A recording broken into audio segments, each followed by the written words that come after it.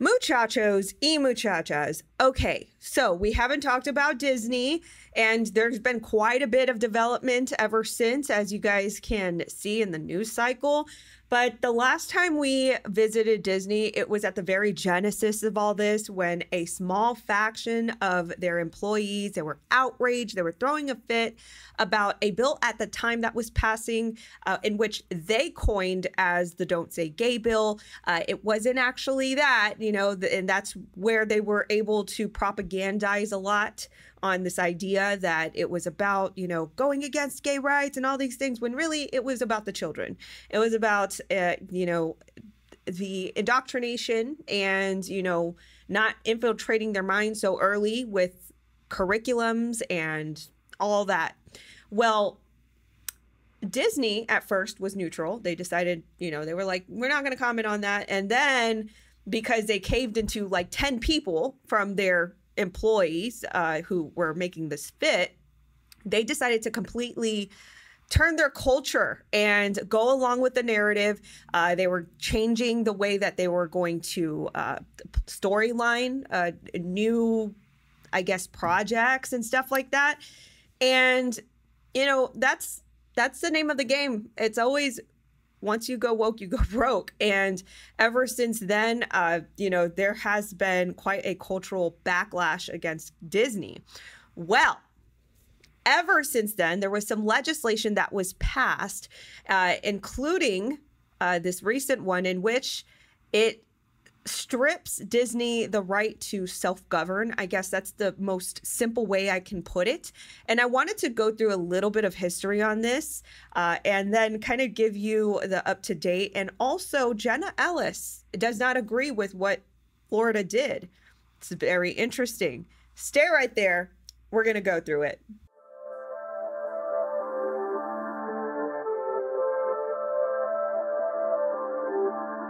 All right, so let's get some history lesson first. And I would like to thank my friend Red Pill Babe for resurfacing this. And this is something that I completely forgot about, but this was definitely a big red pill, you know, in the recent years for me about Disney.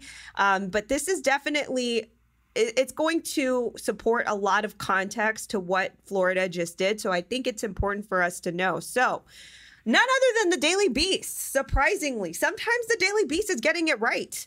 And they actually published a story in 2017, how the cat igloo apple, take the first letter of it, cat igloo apple, this one right here, cat igloo apple, helped Disney conquer Florida. And this is, it's a very worthwhile read, so I'm going to go through this. Starting in the mid-1960s, when Disney set out to establish Disney World theme park, they were determined to get land at below market prices, and Disney operatives engaged in far-ranging conspiracy to make sure sellers had no idea who was buying their Central Florida property. By resorting to such tactics, Disney acquired more than 40 square miles of land for less than $200 an acre. But how to maintain control once Disney's empire had been acquired? The solution turned out to be a cartoon simple, thanks to the cat igloo apple. And we're going to get to the rest, but first I'd like to thank the sponsor of this video, My Patriot Supply. Friends, we are facing more threats than ever before. When our leaders are warning of global food shortages, including here in the United States, it's time to act. Go to preparewithnatalie.com and get your long-term emergency food storage from My Patriot Supply while you can. We don't know when more empty store shelves may hit, so now is the best time to act. My Patriot Supply is by far the #1 preparedness company to rely on. With millions of satisfied customers this past year, act quickly and save $150 on a vital 3-month emergency food kit. This kit provides breakfasts, lunches, dinners, drinks, and snacks totaling over 2,000 calories per day. Every family in America should have at least one 3-month supply of food per person. Now you can. Go to preparewithnatalie.com and save $150 for your 3-month food kits. That's preparewithnatalie.com. Disney's key contact was a consummate cloak and dagger operator William Wild Bill Donovan, sometimes called the father of the CIA. He was also the founding partner of Donovan Leisure, Newton and Irvine, a New York law firm whose attorneys included future Cat Igloo Apple director William Casey. Donovan's attorneys provided fake identities for Disney agents. They also set up a secret communication center. I mean, imagine that. They did all of that for the setup of Disney? Donovan's attorney provided fake identities for Disney agents. They also set up a secret communication center and orchestrated a disinformation campaign in order to maintain control over the overall development. Disney had and his advisors realized the company would have to find a way to limit the voting power of the private residents, even though they acknowledged their efforts violated the Equal Protection Clause of the U.S. Constitution. So they knew that they were going into some seedy territory of violating some constitutional rights of their citizens, right? Here again, the cat igloo potato. I'm sorry, the cat igloo potato. The cat igloo apple. I'm sorry, take the first letter of that. Here again, the cat igloo apple was there to help. Disney's principal legal strategist for Florida was a senior clandestine operative named Paul Helliwell. Having helped launch the CIA secret war in Indochina, Helliwell relocated to Miami in 1960 in order to coordinate dirty tricks against Castro. At a secret seminar Disney convened in May 1965, Helliwell came up with an approach that to this day allows the Disney organization to avoid taxation and environmental regulation, as well as maintain immunity from the U.S. Constitution. It was the same strategy that cat igloo Apple pursued in foreign countries, set up a puppet government, then use that regime to do your bidding. All right here. So basically they created their own city where you could, you could have your own local government. They basically self-governed themselves.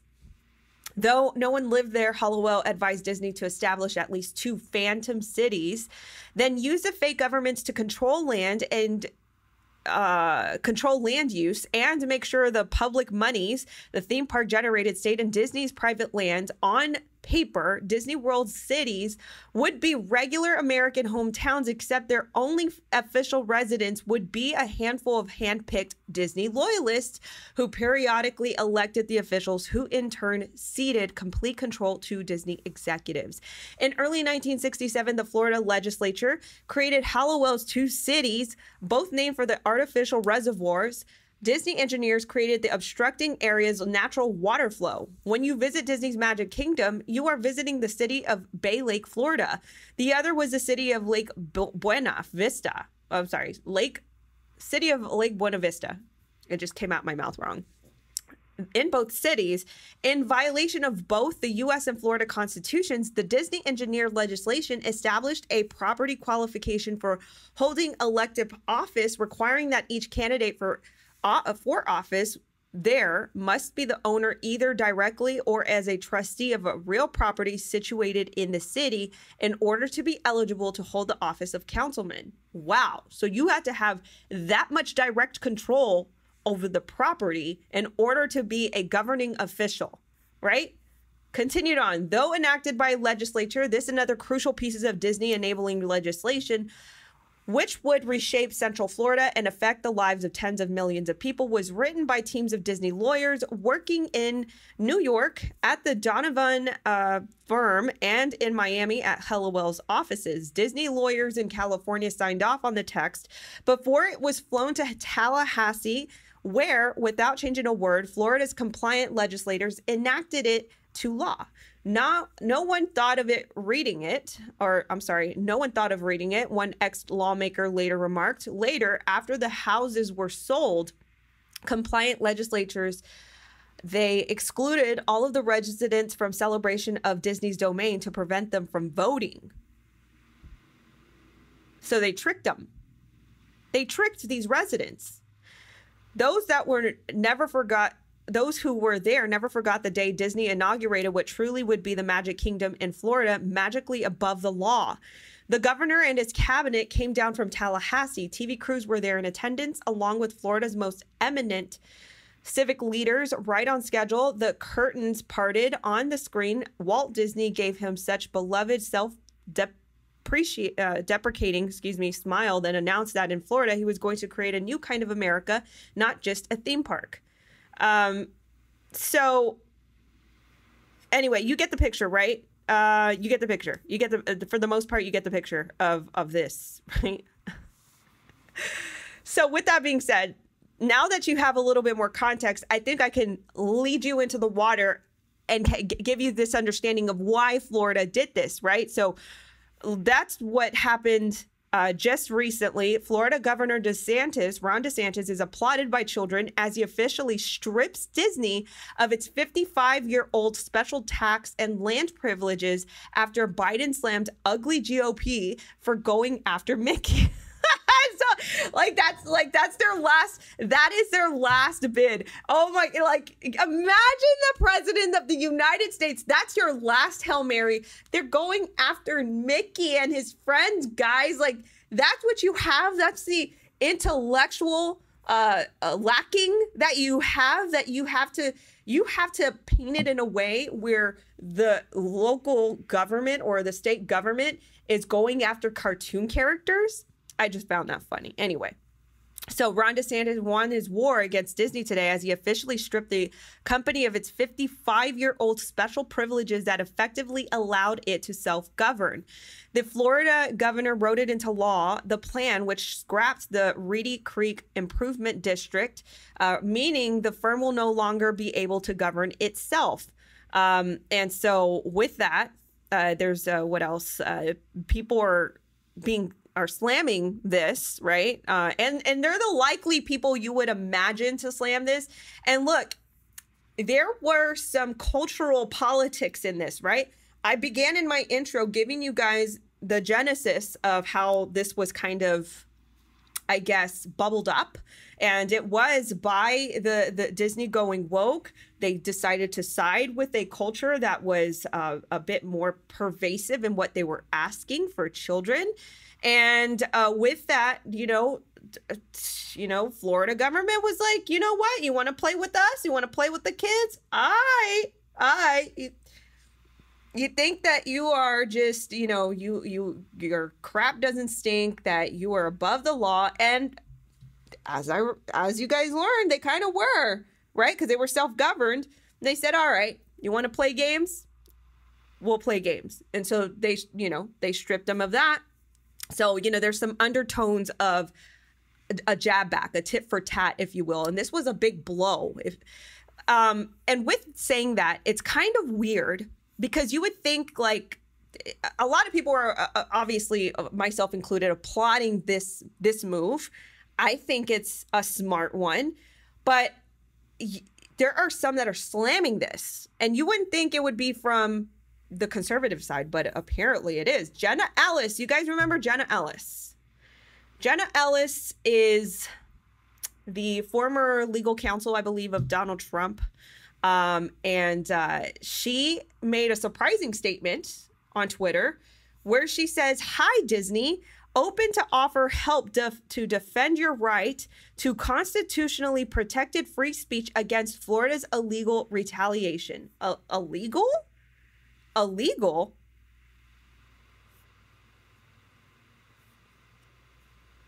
I'm just having trouble. I'm having trouble ingesting that, right? And it makes me very weary and weirded out that Jenna Ellis is trying to defend Disney. I mean, and the only way I would say, okay, she's defending them off of a constitutional thing, I think you have to bring everything in context with the situation, right? It's not about the free speech. It's about, Disney possibly infiltrating the minds of young people with everything they want to do. They have a powerhouse in Florida because they've been self-governing ever since. It's more than free speech, right? We're fighting a culture war. And look, this is this is where I just don't understand the loose links in conservatism like this, where it's like, you know, we only want to win sometimes, right? We only want to win sometimes. Oh, but there's a technicality. Let's talk about, like, you don't understand, like, we cannot keep going like this and win the culture war if we're playing in looser terms than the other side is playing, if that makes any sense to you, right? You have to punch back, and you have to punch back hard. And I think that with what Florida did, that was a hard blow. But then having someone say, oh, hey, there's a technicality, let's fight for your free speech. And it's not going well for her. A lot of people are backlashing against this. Going forward, I definitely saw some where, here we go. Not a single person on the right is calling to end Disney's free speech, someone says. Just special tax privileges, which are Florida's prerogative, not going to stop the surrender clause of the GOP from gatekeeping. And then she responds, no, they're just calling for Disney to be punished by the government for exercising free speech. That's illegal retribution. I think that's an interpretation, right? And look, I'm no lawyer. I'm no legal expert. I'm just saying there's a bit of a semantics sort of interpretation here, right? I don't think that this is a legal retribution, right? I think that Disney has had their rights. I mean, you guys, we heard it from the Daily Beast. Did that sound right to you? I mean, what, are we talking about that? Like, do we need to educate Jenna Ellis on how all of this Disney Genesis came to be, right? Would that be illegal? That was unconstitutional. So why aren't we talking about that? But she seems to be fighting for Disney really, really hard. What else? Yeah, let's see. John Miller also commented, LOL, Jenna has gone off the rails. And then she quoted this and saying, yeah, I'm fighting for the right for everyone, even people I disagree with, to exercise free speech without government retribution. That's totally off the rails and constitutional. I mean, it's just, I mean, it's like weak links in the conservative space. It's like, oh, you know, we gotta be fair. You know, have they been fair to us? Have they been fair to us this whole time? Really? Like, we really do? No, like, we're losing a culture war, right? We have to fight back. So we'll take a win. We'll take a W when we see it. Len L says, isn't it insane? You're one of the good guys, but because you point out obvious legal issues, you must be some woke left nut job. And she says, yeah, unfortunately, it's so much easier for people to say I must be a rhino or gone woke than actually engage in a substantive legal constitutional issues here. And then continued on. John Miller responds to her comments in which she quoted him. And he says, yes, I understand in theory your argument, though I think it's wrong. The off the rails part is not necessarily acknowledging their so-called right to sexually abuse kids, but to go as far as to enthusiastically offer your services to give political adversaries tax breaks. And then she says, this is completely disingenuous and disgusting. I have never said anyone has a right to, you know, exploit children. I have said Disney has the same constitutionally protected right to free speech and to oppose legislation, and to anyone else free from government retaliation. Sit down. Yeah, but Jenna, like, look at the speech that they're talking to the public. Like, look at the speech that they are infiltrating in the young minds of kids. Like, it's not the same thing. It's incongruent. It's not the same. We're talking about them having the power, exercising that power and the resources and overhead that they have grounded in a self-governed part of Florida to leverage that and to have all of the free reign in the media and the kid space and all that. It's all connected. It's not necessarily all about free speech. There's a lot of other logistics that are included in this. So I wholeheartedly disagree. Then someone else says, first of all, they are doing it and I do object. It doesn't matter that I have objected without action. It's just talk. I didn't make the rules, but I'm going to play by them. And no principle that I accept will ever, ever, ever make me less free. And then she says, so if you object to a blue state doing this, why cheer a red state for doing the same type of constitutional retaliation? That's inconsistent and precisely the point here.